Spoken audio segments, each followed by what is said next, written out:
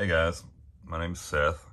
I've had a couple people ask me questions about how I set up my pedals to do MIDI commands. So I'll do a brief video here kind of explaining how I do it. First off, I use this pedal board setup. The MIDI things are the TC Helicon Voice Live 3, Singular Sound MIDI Maestro, Aero Sleep Station, which I have, but I haven't really implemented into my gigs yet. But at some point in time, I'll be using some MIDI commands to do some looping. Singular Sound Beatbuddy, the Singular Sound foot switch for the Beatbuddy, and then an air turn pedal that I'm using to control OnSong. The rest of the stuff is just pedal board candy. On my iPad, I have OnSong. I currently use the 2020 version. I have 2022 downloaded, but it hasn't had all the kinks worked out of it yet. So on here, we need to connect via Bluetooth to the MIDI Maestro and the air turn pedal. So I'm gonna do that. Clicking the gear icon, going down to editors, MIDI, clicking the wrench icon, sources, Bluetooth icon, and then connecting the air turn and the MIDI Maestro.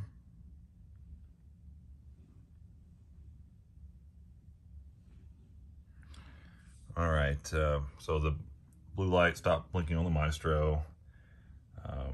We got a solid blue blinking light on the air turn indicating we're connected. Next up, we're going to cover the OnSong setup. So if you go into the editor on OnSong, I've got my metadata at the top. You'll see that I've got the MIDI :0.46:7 at 0. That is the command that drives the drum pattern change on the Beatbuddy. You could also set up other commands there. That at 0 is pointing towards channel 1. MIDI starts at 0. So 0 is actually channel 1. And that's what I've got the Beatbuddy set up to. These others, I believe that talks about the folders. Everything's in the same folder on the default Beatbuddy SD card. So to me, that never changes. The 46 applies to the beat type, the genre, if you will. So that one points to country number 8, the shuffle brushes. That is, you can see it, number 47, country beats collection. So again, MIDI starts at 0, so 47 is actually 46. And then that 7 points to the number 8 country shuffle brushes that's in that folder, if you can see that. All right, you'll notice the rest of my song is set up. I have little emoji of feet. That just lets me know when I need to press the section down button on my air turn. All right, so when you're setting up MIDI, you need to make sure to do it in a cool way that you've got flow set up in OnSong. So it means you have intro, verse, chorus, verse, yada yada, and that is set up in your metadata as well. So you can see there I've got flow : I for intro, V1 for verse 1, C for chorus. So pretty much it will take the first letter, and then if you do a space, the first character after that. If you have similar characters like a break and a bridge, you can just spell out the whole thing and it can differentiate.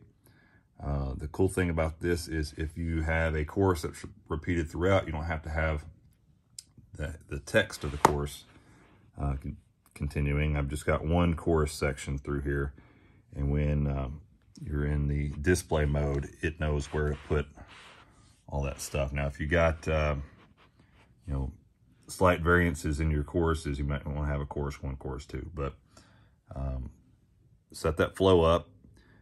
Make sure your flow names have the name, colon, nothing after. If there's can't be any spaces or anything else after that, or it'll throw it off.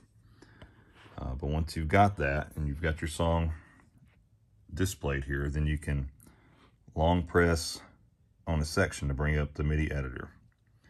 Okay, so this one's already been programmed. But on that first one, I've got a transition on the Beatbuddy. There's actually 2. The first one starts the beat. The second one, whenever you do a transition on the Beatbuddy, you gotta have a follow-up MIDI command that points to 0 to end the transition. So it gets out of that transition loop and goes to the normal beat. But for the first one, I've got a value of, I'm going to beat pattern 1. That can be set up to whatever part of the beat you want. Most of them have 2 or 3 sections, unless you're doing a song-specific one, then they can get up to 10 or so. But this defaults to 127. And you'll just have to scroll all the way up, find your 1, click it. And then, of course, I've got all my channels already set up too. So let's go back and we'll talk about that a little bit. If you're doing a new MIDI command, it's totally blank. I'm going to do that plus sign down. Oops.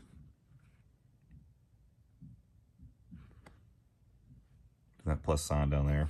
Currently it's going to all channels. You can send commands to all channels, but in this case I want to send it to Beatbuddy, which I've already named. But let's just pretend that you haven't got that set up yet. So you can do channel 2. You can rename that channel 2 to whatever you want. This one I'm just going to call Eros. I've been meaning to do this anyway. And hit done.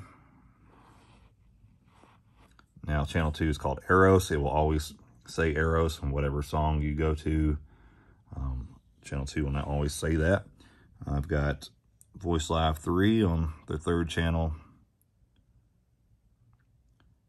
And Beatbuddy, oops, is on the 1st channel. All right, when you first start, you have not any history of filling these things out. You can name each of these channels. Now there's some default ones that are standard, I guess, MIDI numbers and names, but a lot of the good stuff's down at the bottom, and you can actually rename any of these. And if you have the equipment's manual, they'll have all these numbers. They probably not all used, but they'll have what each number does, and you can go to edit. All right, and just pick one. And you can change that name to whatever you want. So I recommend going through the equipment manual when you start setting up your Beatbuddy. It takes a little bit of time, but it's useful if you're doing a lot of songs. So when I set mine up, I went through and renamed all these to match what the manual says. And that makes programming a lot easier because you're not having to remember that 113 is your transition, 112 is your drum fill. It's just always set up in there. And you got it there. So remember to long press to get that MIDI command to pop up, okay? And then you want to set up transitions to change beat parts from each section. So for instance, I have drum pattern 1 on my intro. I'm going to still use drum pattern 1 in my verse, so I'm not going to change. I'm just going to do a little fill. Just set the drum fill. The drum fill, just leave it at 127, and it'll just do the next drum fill in that cycle. You can point it to specific ones. I just let it randomize and be the next one in the cycle, okay? But you could set that to 1, 2, however many fills are programmed for that beat.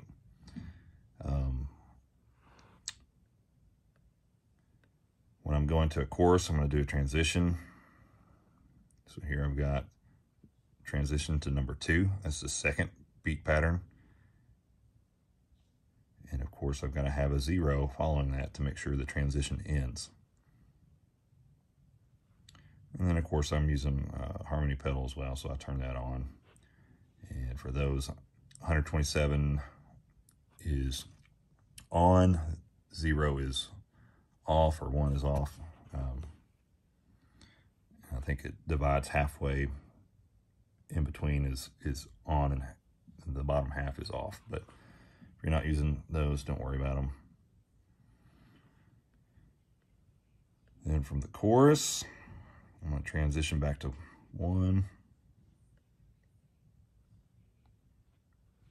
Down there, set to 1. Another transition of 0. And then I'm turning off my harmony. Again, that's the gist. You can go through all that and program your song. Again, notice the little feet icon. I had to do something to help me remember when to press my air turn pedal, because if I pressed it too soon or too late, depending on the beat and the feel, it would hit at the wrong time. So, you know, based on whatever the tempo is and the timing and my chord changes, I started adding those feet in there. That helped me a lot, especially when playing live, to just know I have got to hit my air turn pedal at this point. Down at the bottom, you'll see I use a little stop sign emoji. I'm using that to do the outro button on the foot switch. You can set up in MIDI commands to do an outro with that. That's your choice. But I'm currently using that button to do it. See if anything else that you guys might find handy.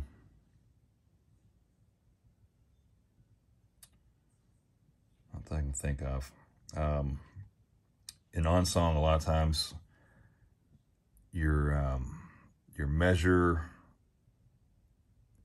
it may not match exactly with your chord changes. So I'm sure people do it different ways, but when I have a chord that's played half a measure, I'm using 4/4, 2 asterisks within the bracketed chord to let me know that that's 2 beats of the bracket.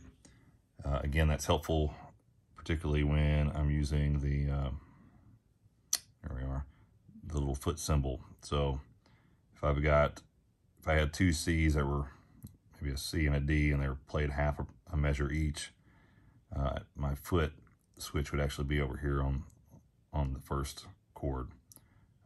You could do it on the D if that was a D.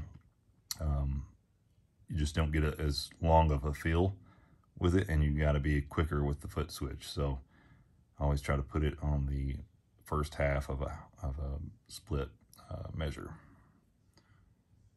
All right, guys, that's about all I got. If you got any other questions, you know where to find me.